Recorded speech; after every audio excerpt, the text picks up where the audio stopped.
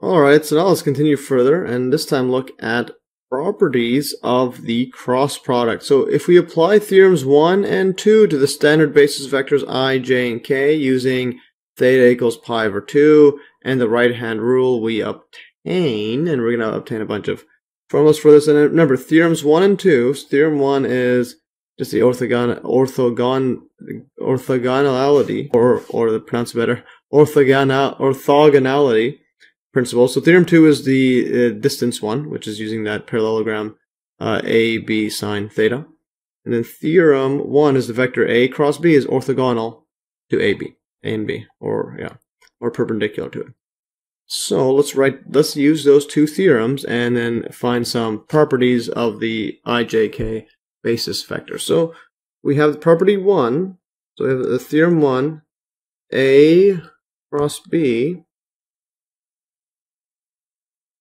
is perpendicular. Let's put this like this.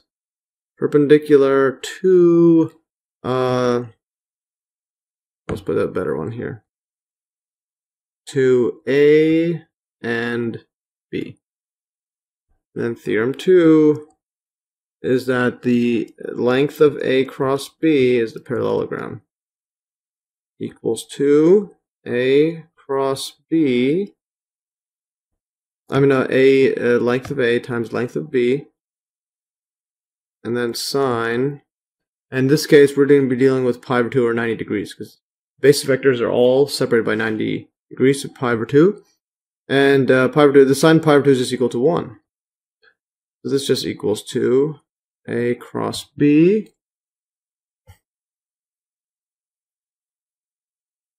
and then this is going to be this is equal to all 1 because these are all the standard basis vectors I, j, k all have lengths 1. So 1 times 1 times 1 equals to 1. And this is equals to 1 since, and I'll put since, I'll put it actually here, since, I'll put it here. So since I, length of I, the standard basis equals to length of j, that's better, j equals length of k, like that, which equals to 1.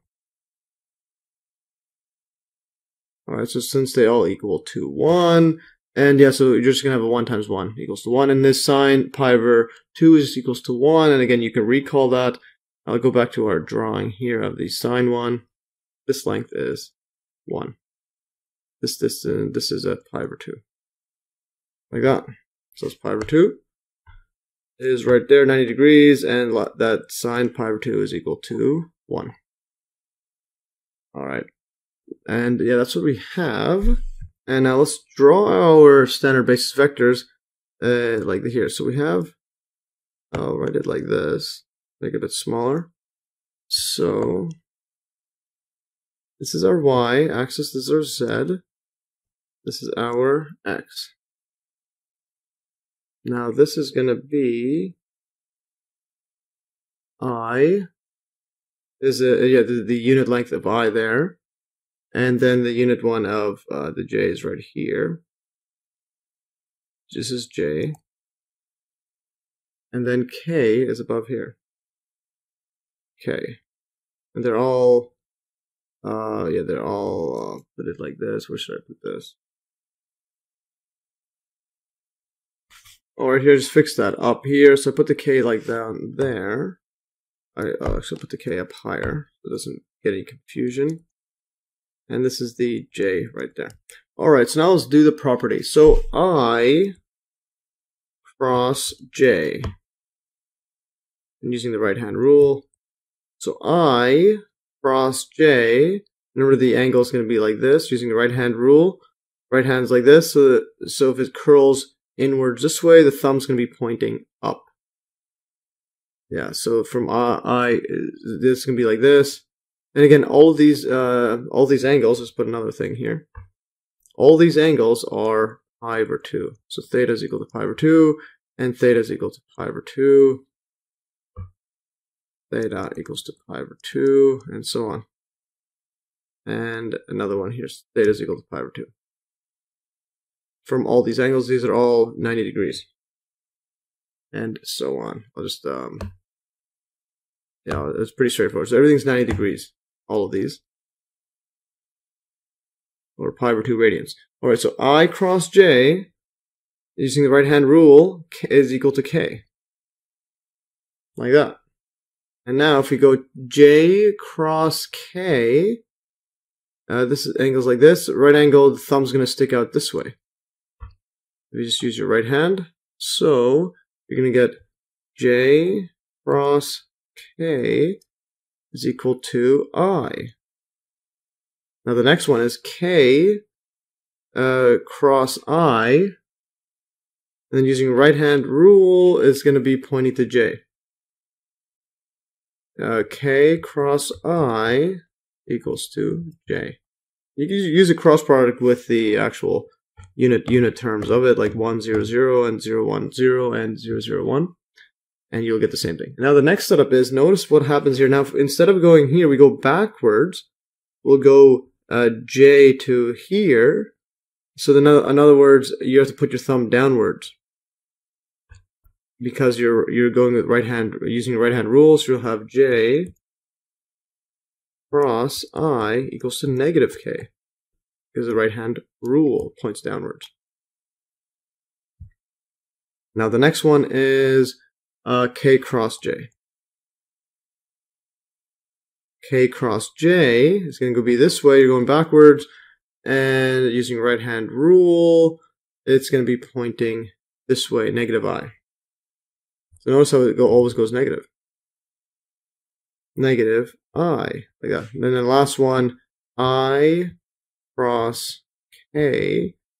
So I cross k, you're going to go from here to here, and if you point your arrows there, it's going to go backwards. Your thumb's going to be sticking out the negative side of j. Equals to negative j. So these are the properties of the standard, using the standard basis vectors. Alright, so now from this, observe that when you flip around the cross product directions, you don't get the same answer. So in other words, observe that I cross j, for example, so I cross j, this one here, is not equal to this. So I cross j is not equal to j cross I, like that. Yeah, so this property, because it doesn't have it, thus the cross product is said to be not commutative or commutative. Yeah, so you can't just rearrange it and do that. And note also that if you had something like this, I cross and then bracket I cross j, this equals to, well, we know the properties, I cross j is equal to k. This is the same thing as writing using the brackets first, cross k. And then I cross k is right here is equal to negative j. Negative j. But we have, well, if instead of doing this way, if you switch up the brackets here and here, like this, instead of that, you'll have I'll put a but like this. So I cross I, this, then cross j. This equals to, well, I cross I. We already showed that a cross a is equal to 0. It's just the same thing. Yeah, that was, I think I was in the example 2 or example 1. Let's go scroll up. Where's that example? It's right over. Yeah, right over here, example 2. So a cross a is equal to 0 for any vector in the set V3 or vectors in 3 dimensions. All right, going back to this. So we have this. So in other words, this means this is 0 vector cross j and 0 vector cross anything 0. I mean, any other vector is going to be always 0. So in other words, these don't equal each other. Yeah, so then these do not equal. So I'll just leave it like that. Those don't equal. Yeah, so this is said to be, well, this is considered as, so the associative law for multiplication does not usually hold that is in general, so in general this isn't the case for cross products, A cross B bracket cross C is typically not equal to A cross A cross and then B cross C in brackets, like that. Typically you can't just flip things around like typical multiplication laws. Alright, so although these don't match up with typical multiplication laws, however, some of the usual laws of algebra do hold for cross products, and the following theorem summarizes the properties of vector products, and here is theorem 3. So if A, B, and C are vectors and then unbolded C is a scalar, then A cross B equals to negative B cross A. That's property 1, and again that was similar to this right here. We switched it around, it all becomes negative. And then number 2 is C times A cross B, this is in the bracket, equals to C. You could take the C out of all of these cross products, equals C times bracket A cross B, and this equals to A cross and then C inside the bracket, C and B inside this bracket there. And then property 3 is A cross and then bracket B plus C. And then this equals to, well, you could multiply this out and expand it out just like multiplication. A cross B plus A cross C. And then property 4, A plus B, and then all of that cross C is equal to, again, expand this out from this side, A cross C plus B cross C, similar to the property 3. Then property 5 is A dot B cross C is equal to A cross B dot C. That's a very interesting property. And then A cross and then B cross C is equal to A dot C times B minus A dot B times C. That's interesting. So you write these in terms of dot products there. All right, and these properties can be proved by writing the vectors in terms of their components and using the definition of a cross product. So we give the proof of property 5 here and leave the remaining proofs as exercises at the end of this video, and I'll prove those later. So yeah, Calculus book didn't prove those. I had to go do them on my own. All right. Also because the solution manual wasn't giving me the answer. All right. So let's take a look at proof of property 5. And property 5 is right here. A dot B cross C equals A cross B dot C. That's a very interesting one. Let's just write it down. So A dot B cross C equals to, and it's going to be A, this equals to A cross B, and this is in brackets, dot C. Alright, so now that we have this, and let's write it out. Let's say we have our vectors as typical. So if A vector is equal to, and has components A1, A2, A3, like this, and then the B vector, components B1, B2, B3, and then the C1 is over here, equals to, I'll put a bracket, C vector is equal to C1, C2, C3, like that. Then, so if we have that, then what we get is, let's say the dot product now. I'll put it if, and then I'll put it then right here. A dot B cross C, this equals to, and again, remember the dot product, we just multiply each term. So the first one would be A1, and then the first term of this B cross C, which is a vector. And we already know this, and if you memorize it, it's just going to be their B2, C3, minus, and then, so we always go 2, 3, then it goes 3, 2. 3, 2, C2. Then B3, C2. Yeah, next one you could subtract, but I'm going to just add there and then flip around the direction of it. So we're going to have the A2, so this the second component, multiplied by the second component of this cross product. Remember, initially it's supposed to be A instead of actually B. Instead of going B, it's supposed to be negative B1 and then C3 minus B3 C1. I'm going to get rid of this negative, put a plus, make this plus, make this negative. So put this first. In other words, we get a B3 C1 minus B1 C3. Let's write it like that. And the next one is going to be the third component. It's going to be A3 multiplied by, well, we know this one, B1 C2 minus B2 C1.